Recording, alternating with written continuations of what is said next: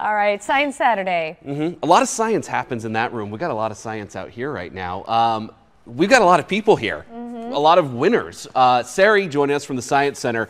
Who's everyone here right now? Who are we talking to? All right, so we just wrapped, Arizona Science Center just wrapped hosting the Arizona Science and Engineering Fair. It's the state-level science fair here in Arizona. So we have some of the top young scientists in the entire state with us today.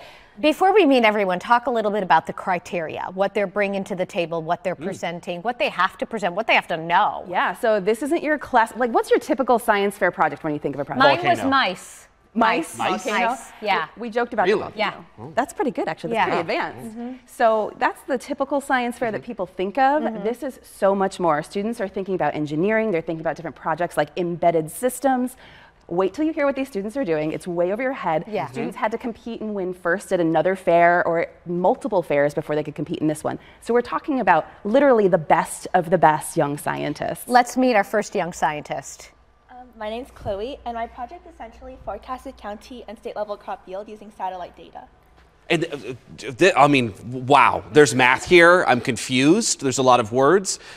You just copied and pasted this from Wikipedia, right? No. No? When putting this together, when created it, what's the goal? What are we going to do with this information? The goal is for farmers to have more knowledge about corn forecasts in the future so that they can better determine their future corn prices, and also for more food security in years where there's shortages. So you better know how much corn yield you're going to have in the upcoming few months. Good for you. Very useful. Yeah. And good morning to you. What's your name? Siddharth Ada. And tell us about your project. Sure. So I researched a new artificial intelligence method to diagnose the severity of diabetic retinopathy and predict the risk of developing diabetic macular edema. These are complications associated with diabetes. Wow. Well, how does that come into your mind to look into all that? So diabetes runs in my family, and my grandmother developed eye complications because she had diabetes. So this was an impetus for me to research this project. Incredible, Powerful. because this is all useful stuff. Yes, absolutely.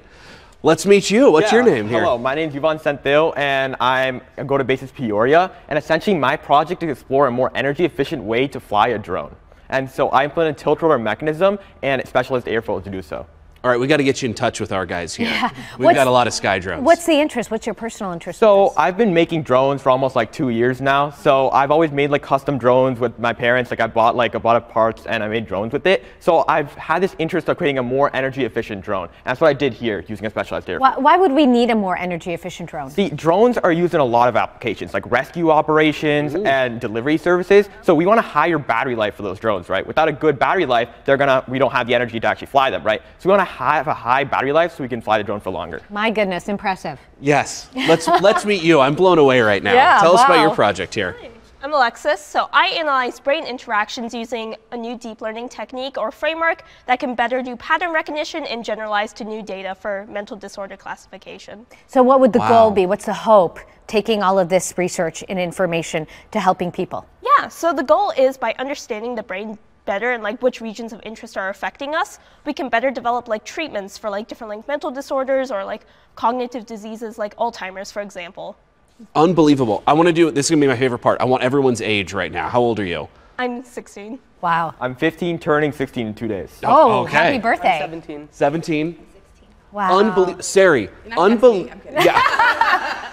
Unbelievable, though, because not only are all of you amazing, congratulations on all of this work and being winners like this, but how they're able to talk about this on morning live television right now. Yes. It's incredible. I absolutely agree. These students have been working really hard on their original research, how to convey that research, and they'll take all of this information with them in early May to go compete at the international level in Dallas, Texas at the Regeneron International Science and Engineering Fair. Talk about next year, Cool. because there are kids watching who are saying, I can do that. They can. They want to do this. I hope so, because this is so inspirational. Those who want to get involved in science fairs should talk to their science teacher first. Likely their school has a science fair and they can get involved, but if not, they can learn more online at azscience.org to learn about AzSEF. All right, We got a lot of parents over here. I want some very applause from the proud. parents. I know you're all incredibly proud of your kids. Congratulations, you Unbelievable. guys. Yeah. Good luck on the next level. We look Yeah. forward to seeing you in the future.